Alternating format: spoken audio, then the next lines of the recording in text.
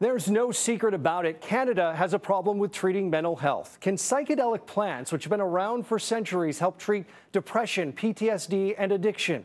Over the next several days and in an upcoming documentary, CityNews is investigating what's being called the psychedelic revolution. Powerful, mind-altering drugs like LSD and magic mushrooms right now being studied to treat a variety of conditions.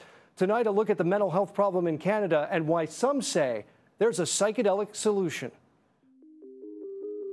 In terms of the current state of mental health in Canada, arguably this is, among one of the biggest health and social challenges that our society faces. A problem Dr. Evan Wood, who's a BC-based world-renowned addiction specialist, says is only expected to get worse. Whether it's the pandemic or new things that have come to be part of our daily lives, like social media and young people that are contributing to sort of all-time record high rates of depression and anxiety. We're having growing problems with substance use disorder. The current treatments legally available, Wood says, aren't working for everyone. When you actually really dredge through the research around antidepressant treatments, while some people may benefit, just as many people will not benefit. Which is why experts like Wood have been looking for something new. Is the answer in plants and fungi that have been around for centuries. Powerful, mind-altering plants and fungi, also known as psychedelics.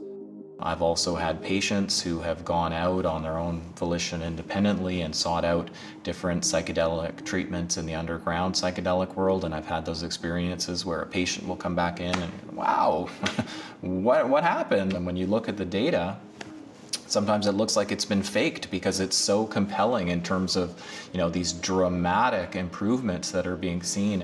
So now scientists like Wood are further studying psychedelic drugs like magic mushrooms, which contain the psychoactive compound called psilocybin.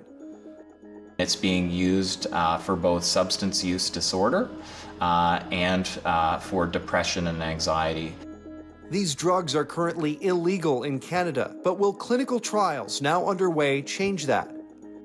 New York University has been exploring psilocybin-assisted psychotherapy for alcohol addiction, and there's other international research that's being done in the context of cocaine addiction as well.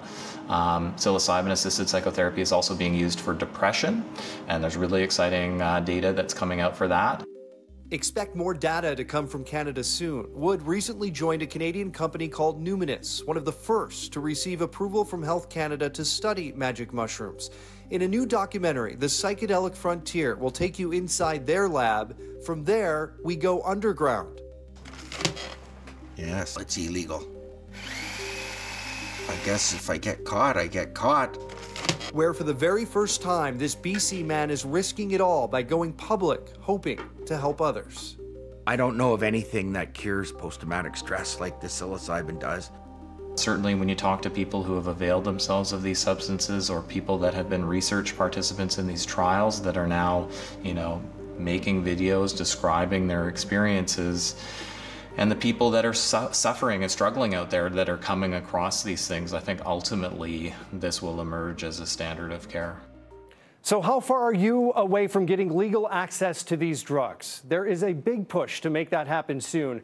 In fact, a handful of patients facing end-of-life care received Health Canada approval to consume magic mushrooms back in August. But will it be approved to treat other issues?